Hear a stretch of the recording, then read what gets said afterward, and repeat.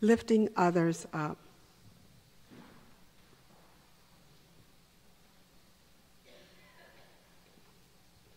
I would like to begin with a poem this morning written by a Poland poet, Wisława Szymborska. She is well known in her native land. She's received international recognition, especially when she won the Nobel Peace Prize for Literature in 1996. Wisława, through an intelligent and empathic exploration, explores philosophical, moral, and ethical issues. Wisława strives to illuminate the deepest problem of human existence, surrounded by the transitoriness of the now and everyday life. I just learned of her when I was in my devotion, stumbled across one of her poems. This poem is entitled A Word on Statistics. Out of every 100 people, those who always know better, 52. Unsure of every step, almost all the rest. Ready to help if it doesn't take long, 49.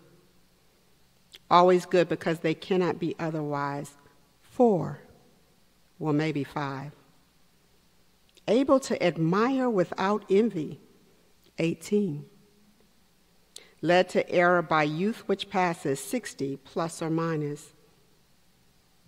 Those not to be messed with, 40 and 4. Living in constant fear of something or someone, 77. Capable of happiness, 20 some odd at most.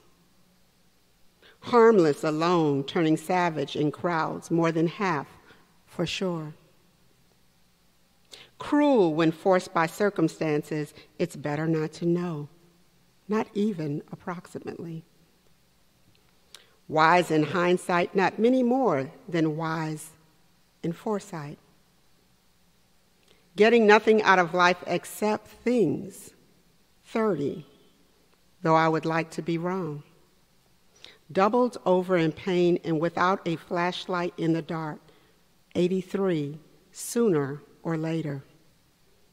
Those who are just, quite a few at 35.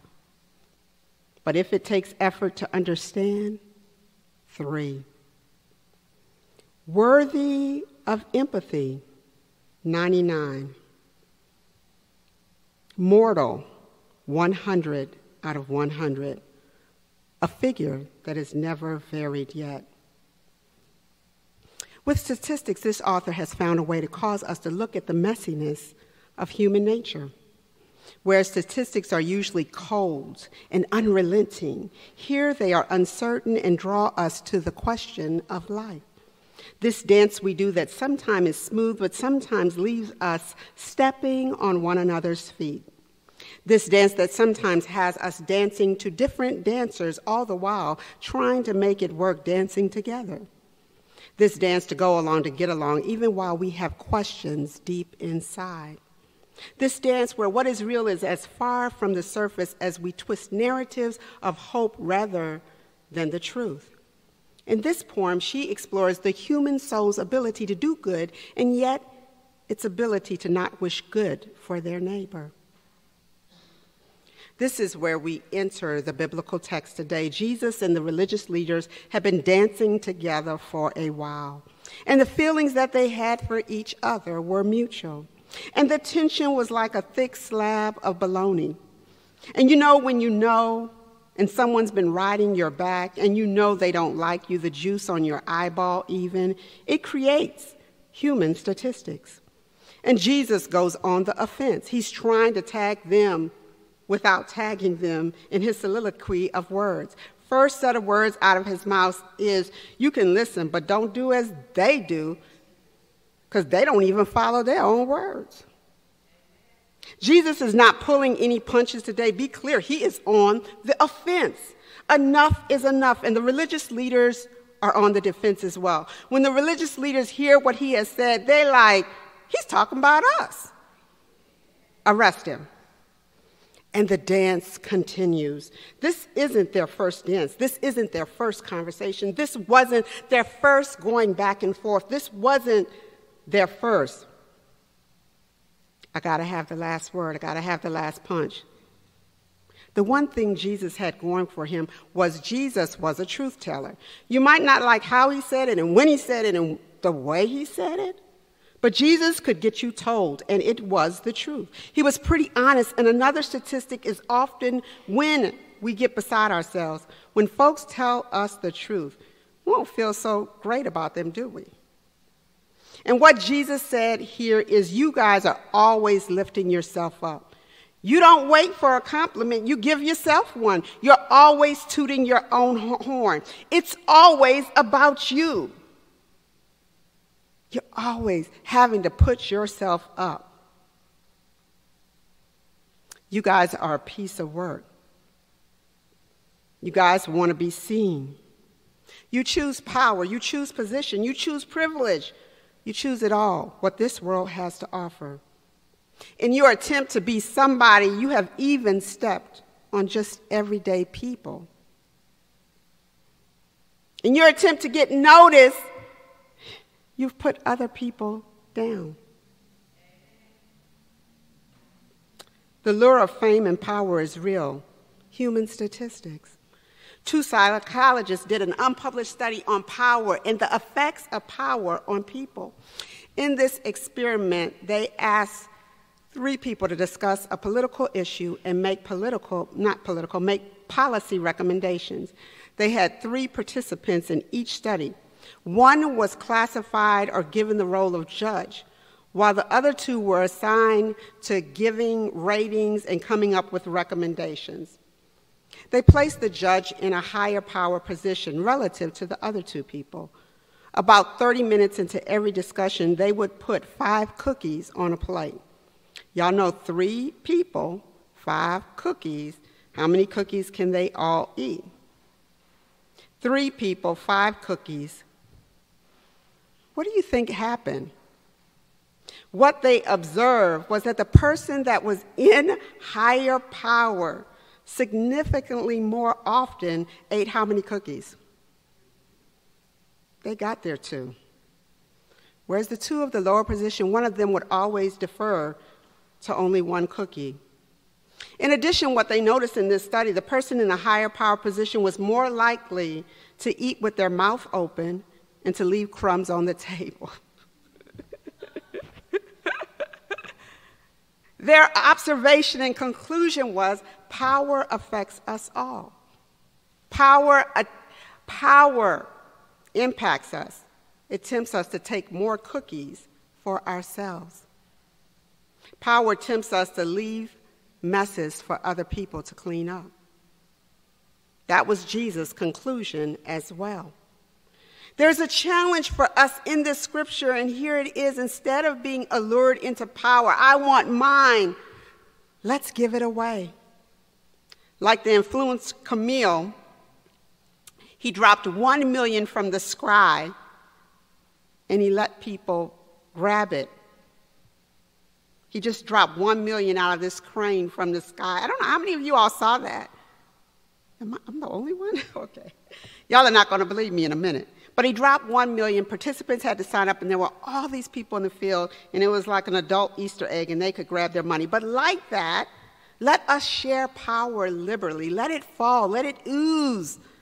Of all the energy we put in ourselves and in our families, maybe we could put some of that energy in others. In other words, instead of lifting yourself up, lift somebody else up. It's good to love oneself. It's good to be good at self-care. It's good to go get those massages. It's good to go on vacation. It's good to have your TV show. It's good to eat your favorite food. But these religious leaders had gone too far, and maybe we as humanity have too. And Jesus was calling them to take a step back, get off of you, and get into someone else. Balance, perspective. Jesus was on the offense, and such he told the religious leaders off. Our world is hungry for empathy and understanding. There are so many people in our world hungry for real community and relationship. There are so many people starving for love and affection. You might even be one of them yourself. This week I was listening to a senior who has raised her family. Her kids are on their own. Grandkids are doing their thing. And she confessed, I'm lonely. You know, I've done my thing. I work. My kids are doing their thing. They're too busy. And she says, I'm preparing myself for the holidays. I'm getting myself ready. But I'm feeling it already. I'm feeling lonely.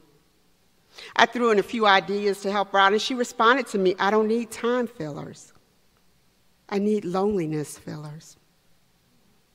I'm hearing this story more and more from folks feeling lonely. There's a real opportunity here for the church to lift people up. We have two churches that rent from us, the Orthodox Church on this side. Sometimes you can smell their incense burning. And then we have Holy Vessel on this side. And let me say, Holy Vessel, to get to my office, I have to go kind of sideways through their church. And they are so kind. They're so good-natured. Actually, both of the churches, just wonderful spirit. So a few weeks ago, I come in, and there are these migrants. And they're looking for a Spanish-speaking service church, which Holy Vessel is not Spanish-speaking. We're not Spanish-speaking, and the Orthodox Church is not Spanish-speaking. So they're trying to work with these three families. The moms are here, the kids are here, and there's someone in Holy Vessel that speaks about 40% Spanish. So they're trying to have a conversation with them, trying to figure out what they need. And they stay. And one of the ladies at Holy Vessel pulls out an envelope, and she starts giving cash to each of the families. And I thought, oh, my God, that was so beautiful. Week number 2, they come back, and Holy Vessel has typed up a whole 3-page of places they can go, services they can get for people that speak Spanish. Except you got to get on the bus to get there. And these folks are walking. They're walking all the way from where you walk, Barbara, to get over here. And they're not interested in getting on a bus. They go to Sunday school. They take their kids to Sunday school. As much as possible, they hang with the service, but they stay. Week number 3, they come back. This morning I walked in and they were like, they're back, they're here, Charlene. And I was so excited to hear that these 3 ladies that speak Spanish with their kids had found a space. Holy Vessel, in their kindness, not their ability to speak Spanish, but in their kindness, has shown empathy toward these 3 families. They understand what it means to embrace the stranger, not ask questions, not get involved politically, but simply to be church and embrace a stranger. The ladies are now looking for work, and all 3 have told us they're from Venezuela. One of them has a work card. There are people in our church, by the way, looking for work. If you need to get your Christmas tree up, you need leaves picked up, if you need help around the house, please see me, because I know people that are looking for work, both in our church and these ladies. But Holy Vessel is helping to lift people up, and I'm so excited. Now, if you are already lifting others, keep the good work up. If you already got your plate full, we don't want you to put any more stuff on your plate. I am deeply grateful for the work you do, and I thank so many of you here that have lifted others up. We have some awesome volunteers and some beautiful hearts in our congregation, so thank you, thank you. But if you get a call, you got a little bit of space, lean into that whole notion of lifting others up. Instead of holding on to power for yourself, which we do get clingy and we are selfish, and that's a part of our DNA, give away liberally power to others. Toot your own horn less, because this text says you don't have to toot it, let others toot it. Don't go seeking it. It can be simple, and sometimes it can be so complex. And the story that comes in for number 1 for humility this week, for lifting others up. This judge had a veteran. It's actually called the Veterans Court. And they would see veterans kind of struggling in life, and so they set up this court. And this guy had been to war. But the war had not left him. He went to war in Vietnam. He had earned two Purple Hearts. He went into combat repeatedly.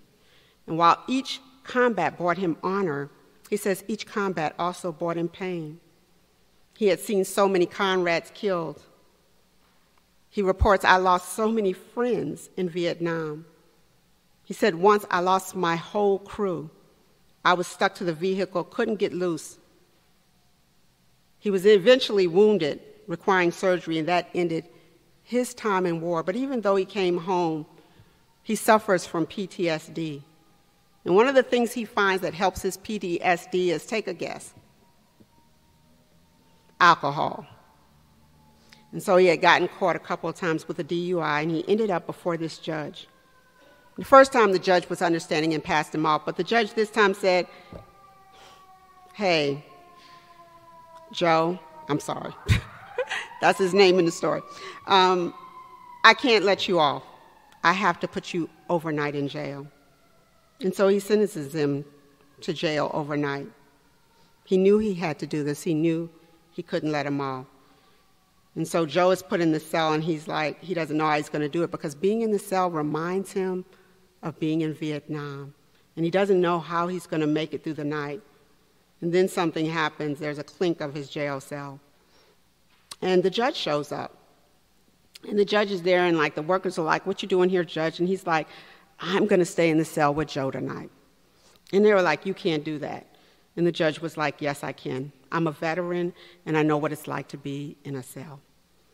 And so they find a bigger cell, and they put Joe, and they put the judge in there.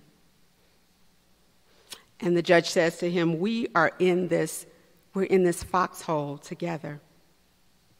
They spent the whole night talking to one another about what it was like to serve in Vietnam. The next day, the guys let him out of jail, and the judge drives Joe home. 3 people were forever changed: the worker on duty that night, the judge, and Joe.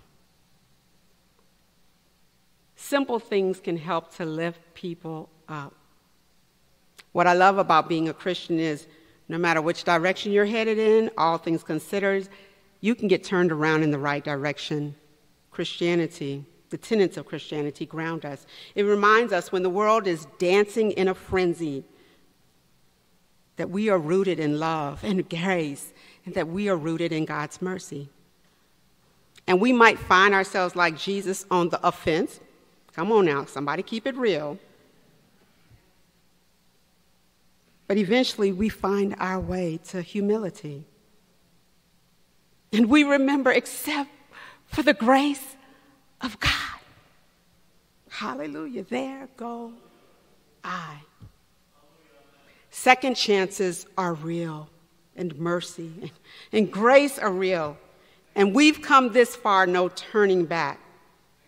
And we are in this foxhole together. And we must and we should lift others up always. Amen.